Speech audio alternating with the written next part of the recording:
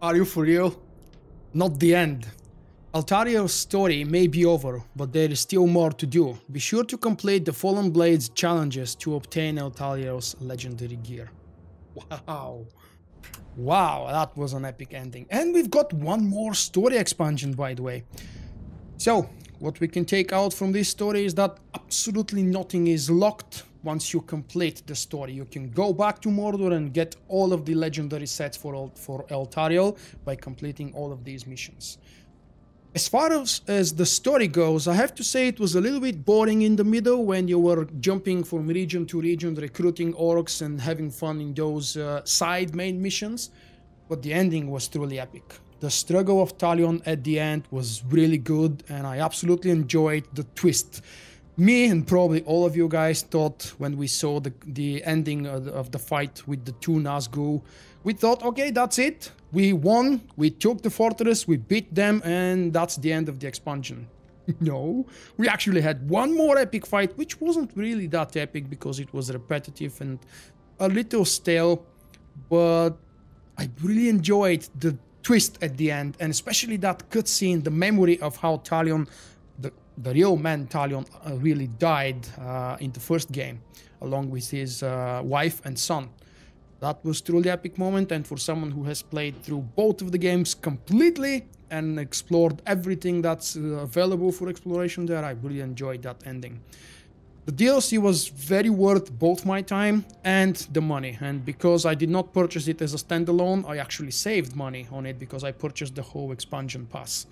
I'm really happy that Monolith produced such a DLC with interesting characters, interesting dialogues, weird cutscenes, and some weird, new and interesting innovations.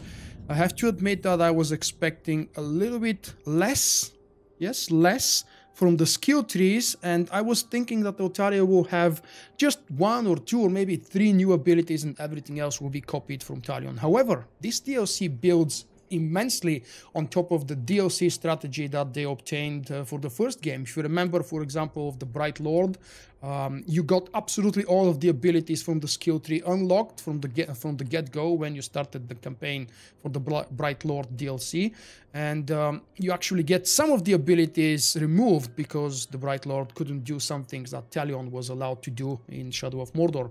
Here, however, all of the abilities that were I want to say removed were just optional abilities, and specifically for me, the abilities that I almost never used.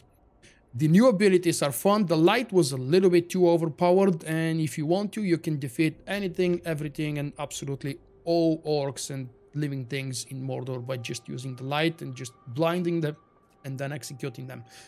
The captain variety was fun, at least throughout the main story. It was nice to see so many legendary opponents as opposed to the main game where finding or building a legendary orc took tons of time, wiping and restarting to make an orc legendary.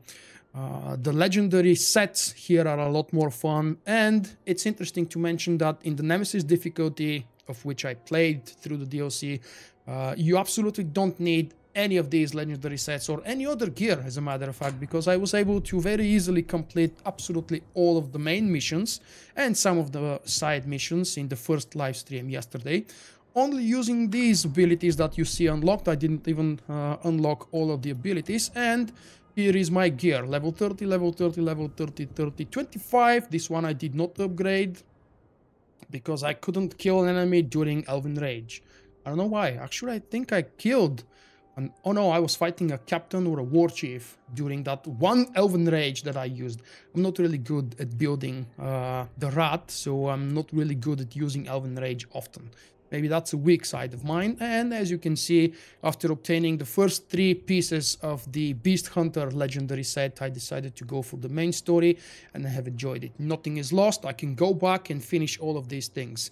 There are plenty of things that I'm not certain how they are going to work. As I return back to the normal game, I do know that I will be allowed to play with the skin of Eltariel in the core game instead of Talion, but does that mean that so much violence? Yes, Vulkk, yes, Jim, thank you. I love violence. This game is 18 plus, naturally, so violence is allowed and encouraged.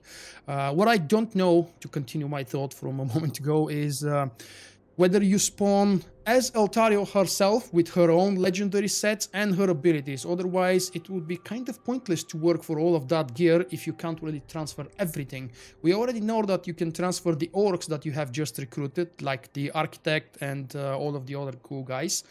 You'll be able to take them out to the core game and they will be joining you in your garrison.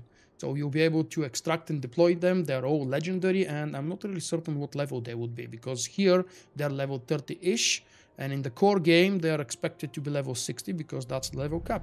Thank you for watching. I hope you have enjoyed the video.